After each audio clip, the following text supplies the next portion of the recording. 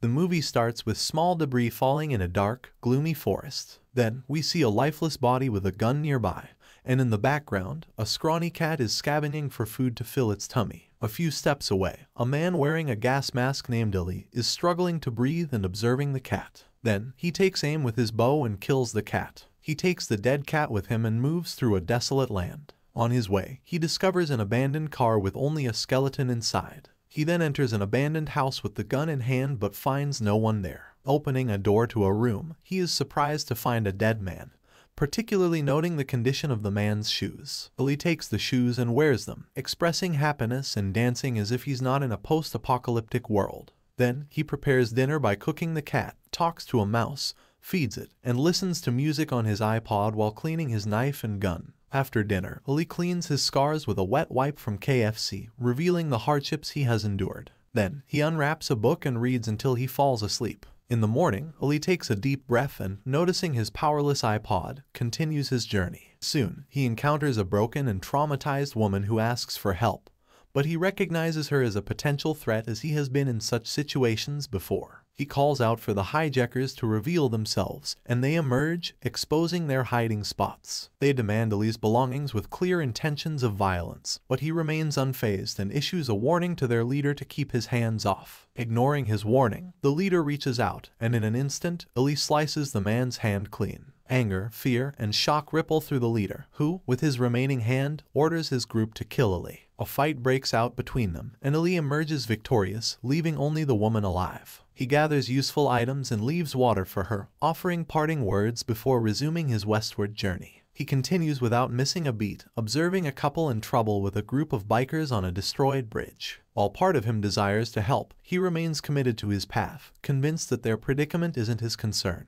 Further along, he reaches a crossroads and chooses the right path. This choice leads him to a city where a wary community resides. Inside a shop, he's promptly greeted with a gun, but he raises his hands to signal his non-hostile intent. After confirming he isn't one of them, he trades a lighter and KFC, wet wipes for a full battery charge. Soon, the same biker group from earlier arrives in town with books for their boss, who's searching for a specific book. Meanwhile, Eli enters a dining hall-like establishment, longing for water. He trades a piece of cloth and gloves for a full water container refill. However, tensions rise when Martz, the biker group's leader, confronts Eli, but Eli aims to avoid trouble. Feeling trapped, he slams Martz's face on the counter and accuses him of murdering the innocent couple earlier. Then, Eli tries to leave, but the entrance is blocked. To escape, he takes down anyone who attacks him. During this, Solara, a woman, intervenes, shouting to stop the chaos. More people arrive on the scene, and Eli reluctantly engages with the boss. They interrogate him about his identity, values, and agenda. At first, Eli refrains from sharing any information that might reveal his true self, but soon he realizes that he and the boss share a commonality of education and civility, leading to an offer of employment by the boss, which Eli declines in favor of his westward journey. After this, the boss insists that Eli stays the night, offering a warm bed, food, and water. He agrees, feeling he has little choice. After some time, a blind woman enters the room,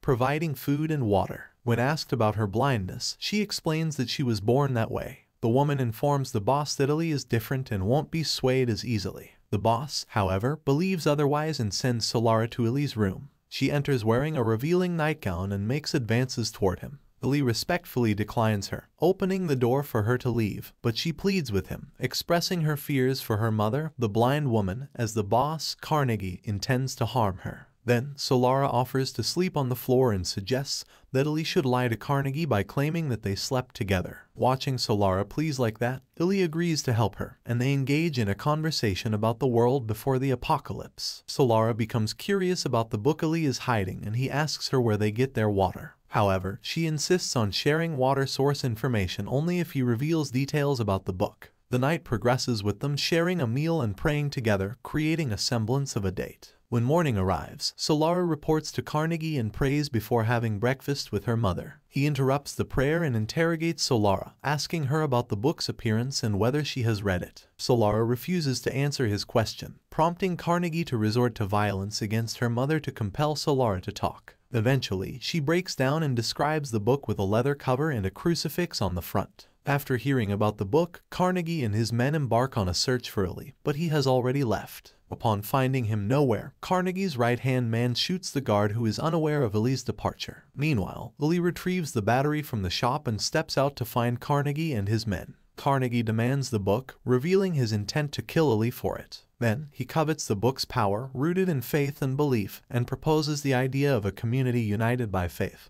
and the equitable distribution of the book. Eli too expresses a desire for such a world, but not with Carnegie. After this, Carnegie orders his right-hand man to shoot Eli, but each bullet seems to miss or graze him. Soon, chaos erupts as Eli shoots with incredible accuracy, eliminating their men while miraculously avoiding any harm as if divinely protected. Finally, Eli hits Carnegie in the leg with a shotgun, marking the end of the intense confrontation. Now, only Eli and the right-hand man remain, and the latter lowers his gun, permitting Eli to depart. In the meantime, Solara follows Eli, expressing her determination to accompany him. She captures his attention with a single phrase, telling him that she can lead him to their water source. Eli agrees to this and together they visit a spring. After spending some time there, Eli decides to leave, but as they leave, Eli claims to have forgotten his sunglasses inside the cave. Solara obligingly goes in, allowing him to lock her in from the other side. Then, Eli explains that the road is no place for someone like her, to which she responds with an unpleasant curse word. Meanwhile, Carnegie is in agony as his leg is tended to. He announces his intention to pursue Eli, though his right-hand man is puzzled by their pursuit of a mere book. Then, the right-hand man offers a deal, promising his unwavering loyalty in exchange for Solara, a proposition that elicits laughter from Carnegie. Then, they prepare their vehicles and embark on their westward journey to track down Eli. Meanwhile, Solara finds herself stranded on the road and she encounters a familiar scene when a woman pleads for help. Solara offers her assistance, but the injured woman initially rejects it, suggesting that she doesn't need help and asks her to leave. The situation escalates as the woman's stubbornness leads to her being accosted by two thugs. In her distress, she calls for help, and hopelessness takes hold.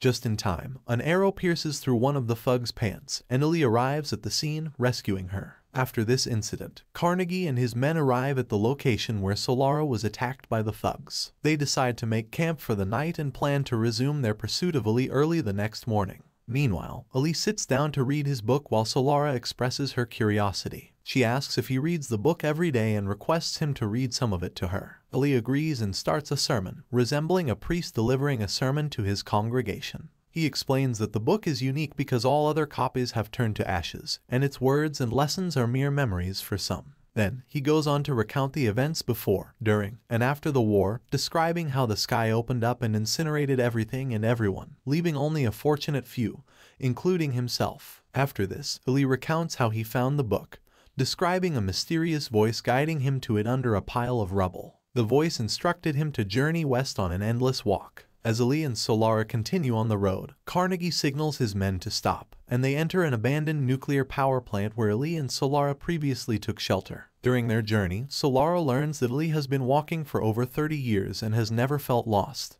as his faith guides him, and his direction is not solely determined by sight. After some time, the pair come across an abandoned house, and they approach it cautiously, with Eli leading. However, they soon fall into a trap when the door opens, revealing an elderly couple. The old man threatens them, but the old woman extends an act of kindness and invites them inside for tea. A bond begins to form during their conversation, and the elderly man later shows them a line of graves. Eli and Solara become suspicious, assuming the graves contain the remains of people the couple killed and consumed, especially as the old woman's hands are shaking, suggesting she might be a cannibal. Eli and Solara immediately decide to leave the house, but they soon spot Carnegie and his men. They lock themselves inside the house, and the elderly man reveals a hidden cache of weapons under the couch cushions, anticipating the chaos about to unfold. Carnegie uses a megaphone to demand Solara and the book, and to their surprise, the book, wrapped in cloth, is thrown out of a window. However, when they attempt to open it, the book turns out to be a makeshift bomb with a timer. The explosion flips a car, resulting in carnage and gunfire. Although they survive the attack, a mounted machine gun joins the battle, making their chances of survival slim. Eli and Solara realize they have no escape, and Eli accepts their fate. Then, Carnegie demands to know the book's location, but Eli remains silent. The search for the book in his bag yields no results, so Carnegie brandishes his gun, testing Eli's resolve, but he remains unafraid. However, Eli is forced to reveal the book's location when Carnegie threatens Solara. With the book in Carnegie's hands, Eli's faith falters, and when Carnegie pulls the trigger, Eli's faith in his protection wanes. After this, Carnegie leaves with Solara as Eli's journey appears to end. However, Solara takes action, strangling the driver and creating a disturbance in the vehicle. With a grenade, she manages to escape from Carnegie's grasp. Then, Solara drives to the house where Eli was last seen, but he is not there. Meanwhile, Eli has continued his journey along the road to the west, and Solara eventually finds him. Together in the car, they drive toward an unknown destination. Solara apologizes for the trouble she caused and for making Eli give up the book. However, Eli realizes that his decision to relinquish the book was not solely motivated by protecting Solara but by his desire to do more for others than for himself. Carnegie now possesses the locked book, but soon he discovers that it contains no ink. Meanwhile, Eli detects the scent of the ocean, indicating their proximity to the sea. They drive across a bridge, extending over the sea, and Solara abruptly hits the brakes. After this, they continue on foot to reach the other side. They find an abandoned boat on the shore and take turns rowing, feeling the cold ocean breeze. Soon, they reach another place and see a man standing on the shore. From afar, the man calls out, cautiously inquiring about their business in the area. Eli introduces himself to the man and claims to possess a King James Bible, even though he does not have one. Back in the city, the engineer from the shop struggles to unlock the sealed Bible. Meanwhile, Eli and Solara manage to enter the heavily guarded area. They are greeted by a man and a group of people, books, and machinery. This organization's goal is to preserve and disseminate knowledge to the remaining human population. In the meantime, Carnegie finally opens the locked Bible, only to discover it is written in Braille. Now, it is revealed that Eli is blind, which is a profound irony as he proclaims, "Let there be light," while being unable to see the light. Eli has read and memorized it over 30 years and recites the book of Genesis verse by verse. Meanwhile, in a last-ditch effort to acquire the Word of God, Carnegie summons Solara's blind mother. She touches the Braille but cannot recall how to interpret it. Carnegie's infected leg deteriorates further, leaving him weak and alone. Seeing him in a miserable condition, Solara's mother taunts him, highlighting that he is reaping what he has sown. Meanwhile, Carnegie sits, leaning against a railing, witnessing the disintegration of everything he built. Eli, on the other hand, becomes a priest, speaking his message of gratitude regarding his journey. To the west ends with God as his destination. However, with this, a new journey also arises as Solara, with Eli's blade and iPod, finds her way back home. The end. Thank you for watching. Be sure to like our channel and subscribe if you enjoy content like this. Also, let us know what movie you would love us recap for you.